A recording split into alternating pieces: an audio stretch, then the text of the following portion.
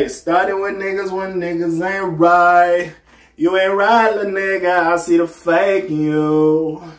It's easy when nobody make the noise. You ain't right, you ain't right.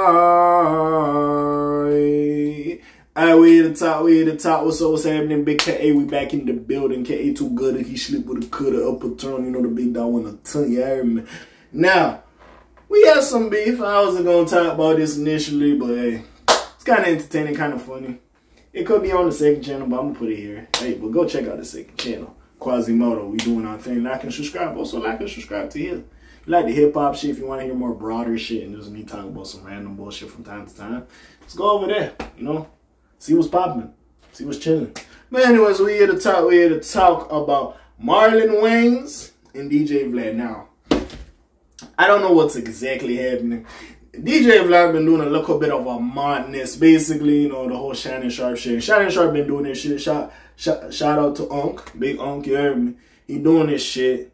And Vlad is feeling away. Not like jealousy, but he was like, oh, yo, I'm doing some shit. But basically, he's been throwing shade at a couple niggas. So, eventually, for whatever reason, he wanted to interview Marlon Wayans. Marlon Wayans said, oh, you got to pay me $40K and you got to give me some percentage of the shit. And that's my fee or whatever. And Vlad was mad. And he's like, hey, that's my fee. Take it or leave it. I ain't doing something. Now, listen. What's that nigga? The $1 Million Man in WWE said it best.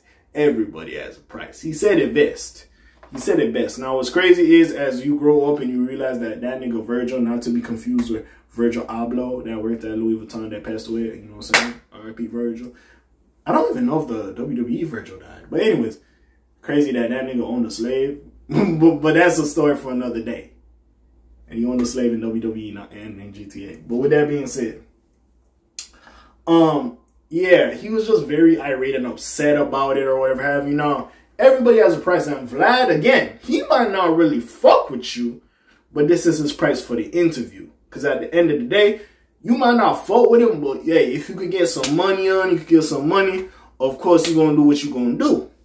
So that's what I thought it was. Again, him showing up on the Breakfast Club or other places, maybe he fuck with them niggas. Like, oh no, I'll just hop on for free. I'm promoting some shit. I'll hop on over there for free. And plus, Vlad, like certain niggas get paid. I'm pretty sure Vlad paid Lil Boosie or Boosie Badass, whatever you call him, for the interview. Boosie Badass be over there a lot. You pay that nigga. And if you don't pay that nigga shit, you give that nigga some incentives. That nigga over there every other day. He over there. So come on now. Like, again, and it also depends on the interview. I said this a lot of the time. Don't get me wrong. I did not like the interview Adam22 did with the guy who murdered Pop Smoke or was involved in the murder of Pop Smoke. Blockstar, I believe, is what he's going by. I did not like the fact that he potentially paid for the interview. I did not like the fact that he interviewed him. What did Adam22 say? Oh, it's like Vlad, you know, you got to interview like serial killers or whatever the fuck. No, you were just trying to be lit. You wanted some shit to talk about. And you wanted like a little traffic, some subscribers. That's perfectly cool. Just keep it a buck. But it's different when we had the interview with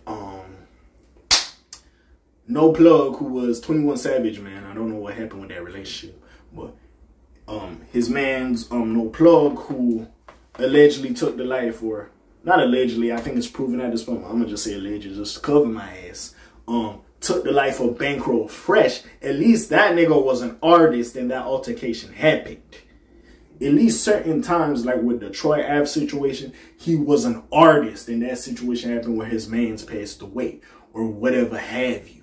It's not just no random niggas who ain't got no motion and they just caught a body of a prominent hip-hop celebrity and then you interview them. And that was my point in the Adam22 video, that this is just disgusting. You can't reason your way out of it. Just say what it is. It's called a spade a spade. And in this case, Vlad, you're more of a hip-hop platform. Again, you could interview Marlon Wayans. I'm not saying you can't. Breakfast Club, I could personally consider them a hip-hop platform, but they interview a lot of people. You can interview a lot of people. You're trying to diversify. That's perfectly fine. But yes, he is not a hip-hop person, so he doesn't need to get interviewed on your platform, number one. And number two, he doesn't really fuck with you. He been stated in one of the tweets he thinks you're a culture vulture, so of course he's not really gonna fuck with you. And there is that critique for Adam 22 as well, and Vlad. Now again, it is what it is. Motherfucker, you know how many times motherfuckers been calling Vlad the feds? This does not surprise me. I get it. It probably gets older for Vlad. But even still, at some point it is what it is. Like, the whole time, and one of Vlad's responses when he says some shit to Marlon Wayans, I'm just like, bro, this is some Adam 22 shit. Like, you really becoming this nigga, bro. Like, it's crazy as hell. Anyways, let's talk about it a little bit. Anyways, a disagreement over an interview fee has ignited a fury Twitter feud. A furious Twitter. Yo, I don't know who the fuck be writing these articles. Y'all be using some bullshit. But anyways, between actor Marlon Wayans, actor and comedian, get that right, Marlon Wayans, and interviewer DJ Vlad. The conflict began when DJ Vlad publicly revealed Marlon Wayans' $40K asking price for an interview on Vlad TV. Wayans defended his rate, accusing Vlad of unprofessionalism and attempting to drag him, which he kind of did. So this is just a fan talking to Marlon Wayans. This all happened on Twitter, by the way. So again, let me just read this shit. So, Real Yodi 1. Shout you out, my nigga. Anyways, Marlon Wayans, you a good one, because DJ Vlad would have paid $500K for an interview with 55% of all revenue made from the video on all platforms. See, I tried to tell him I was giving him a deal. Oh, well. By the way, that is his price. That's the price he's giving you. He might go somewhere else like, oh, I kind of fuck with you. I might give you a discount. Oh, I fuck with you. I see like you coming up, you growing and shit. So, you know, I'm going to do it for the free shit. Like, again, as much as we see a lot of this shit pop up on YouTube, we don't know. There could be deals in the back like, oh, I get a little something off this video. Yada. We don't exactly know. We just sitting there consuming this shit. We don't know exactly what the fuck's going on. And if niggas generally fuck with you and they like you, of course they just gonna come sit down with you. He just don't fuck with you. I don't know what Vlad is not understanding. So, Marlon Wayans found someone with 200 followers to agree with him. LOL. First of all, the nigga's not famous. Who cares? Vlad. Anyways, the real Yodi person, he's just a fan. And not to be disrespectful, he's just a person who likes Marlon Wayans. But nobody on earth is going to pay Marlon $40K for an interview when he gets 100K to 300K views on any platform he interviews on. This guy is really delusional, and he posts views that he gets on different platforms. Of course, there's Jimmy Kimmel, The Breakfast Club, and who the fuck is this? The Daily Show. So, nigga, that look like a sketch. Anyways. So, Marlon says this. You mad, you unprofessional, my guy. If you don't like my number, keep it moving. You look bad. You should fall back. Mad at a black man stating his number. And now you go public and use your platform to try and drag me.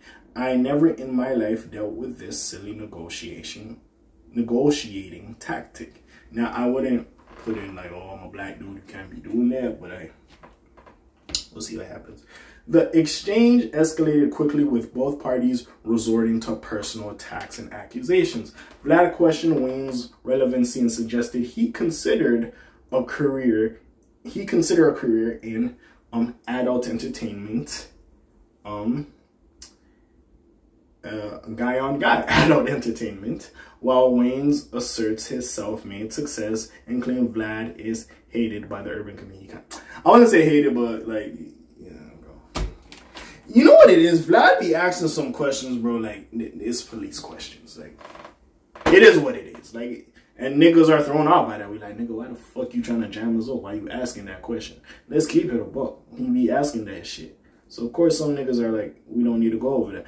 Also, I didn't like Vlad telling the man, like, oh, you should go into male-on-male adult entertainment. It would be great. Yada, yada. Like, how did that just come into the conversation? This is where I was stating in the beginning of the video, he was on some Adam 22 shit. Because Adam 22 would say some dumb shit like this. At least with Adam 22, we all know that motherfucker be doing some adult entertainment with him and his wife. And it's not part of the No Jumper brand in a sense. But Adam 22 as his own brand himself, having his No Jumper platform, it's kind of intertwined at this point. Yeah, Vlad just saying that shit, I was like, what the fuck are you talking about, man? I'm not mad. I find all this amusing because you really think you're worth 40K for an interview. I said there's nobody on earth that will pay you that, and I have yet to be proven wrong. Throwing out a stupid ass number for an interview is unprofessional, my guy. I'm worth whatever I say. People like you don't make or break me, champ. I'm self-made. I go wherever I choose. By the way, the Wayans family, bro. You gotta have respect for them, bro. They did that shit, bro. You gotta have respect for the Wayans family in general. But anyways, I go where I choose. I don't like your tactics. I've been a gentleman. I don't express my grievances with other people. You're trying to turn other black men in my field on me, asking them whatever. The heated debate continued for days, with Wayans eventually declaring victory, claiming most of his followers didn't even know who DJ Vlad was. Marlon Wayans, I'm sorry you don't find me attractive. Oh yeah, he was making fun of how Vlad looks. He was posting no pictures of him being bald. I remember the bald era of Vlad, and basically him with hair now.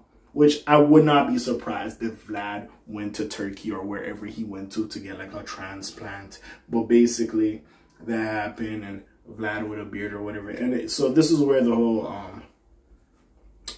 gay thing came from. Marlon Wayans, I'm sorry that you don't find me attractive. Unfortunately for both of us, fortunately for both of us, I'm heterosexual. Between your recent quote from Vlad, gay photo shoot, and your claim to fame dressing up as a woman, this would be perfect time for you to fully come out and come out of the closet, coming out as gay, yada, yada, yada. So see, DJ Vlad, this is the moment you've been begging for. I ask you to leave me alone, let it go, but you want to kick a bee's nest. You can't compete with me, bro. I'm a legend. He kind of is. And occasionally I'll come off the throne to spar with peons like you. Keep going, there's levels to this ish. Basically saying I'm done. People don't know me as DJ Vlad. So my followers don't know who DJ Vlad is. As well as talking about, sorry, back to Vlad, Marlon Gaines would be a great name if you started performing in male-on-male adult scene. Like, it's just stupid. Like, Vlad just... Gang, listen, you have your platform. You are important in this hip-hop sphere, even though certain niggas don't like to give you credit. And some of the hate you get is unjustified. Like, but this shit, bro, like, just shut up, my nigga. Like, you don't really need this for your platform. I'm so confused. You don't need this. But yet you're here, like, just keep it pushing. The man have a price. And it's probably a little bit higher because he don't fuck with you. But he want the bag. He gonna get some money out of you if you really want to interview. It is what it is. Keep it going. It is what it is, my nigga. You just hurt by this too much at the end of the day. Yeah, you could say maybe Marlon was a little bit disrespectful in certain aspects, but you took it overboard. Especially, listen, I don't need to play these games with you. We all know, listen, being LGBT is fine, but you putting that on certain black people, especially in certain black communities, that's a no-go. They will try to unalive you in GTA. Like, motherfuckers don't play that. Don't put it on a motherfucker that ain't put that on themselves. That's number one. In general, not even being black. Don't put that on a motherfucker that ain't put that on themselves. That's number one. When they're ready to come out, they come out. That's number one. Or number two, I guess, because I said the first point. But besides that, bro, Vlad, you doing too much. Just go sit down, man. Drink some milk, bro. Just go watch Adam 22 and his wife, like, you know what I'm saying, do their thing on fucking OnlyFans. Maybe that will calm your ass down. I don't know, nigga. Like, you doing a little too much. Besides all that, hey, that's really all I gotta say. What do y'all think about a little situation? But it's your friendly neighborhood K.A. signing off for today. The Black TJ there while they're doing this thing. Like, subscribe up here, y'all. I'm tired of my intro. I talk too much. But anyways, I'm gone. Schlanz und Fisch, again.